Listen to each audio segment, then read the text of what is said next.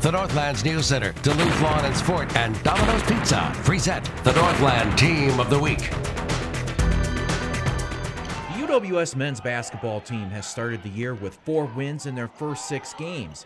Wins include victories over bridge rival St. Scholastica and UMD, the win over the Bulldogs, the first one in 22 years. It was an interesting game going into it, knowing that they'd have 2 of their top 8 out. We had 2 of our top 8 out. And that's just part of the game. Scholastica, we know no matter what their record is, our record is, it's going to be a battle.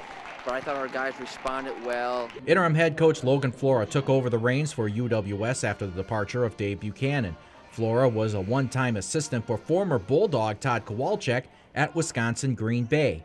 Junior forward Jake Smith, who recently reached a 1,000-point plateau, says it's been a smooth transition. It was shocking at first right away, but Coach Flora came in. He's doing a really good job with all of us. You know, he's staying positive with all the guys. Practices, the philosophy, all that stuff, it's staying really similar. I think it's kind of brought the team closer together. I mean, kind of when you go through a little bit of adversity, it's kind of bring you closer together, make you a stronger team. So I think the team kind of bounced back real good off that. The biggest thing that I found, you take everything a little bit more personal.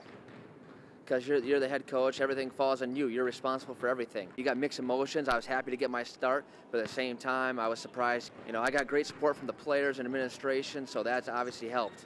The UWS Yellow Jackets, this week's Duluth Lawn and Sport and Domino's Pizza Team of the Week.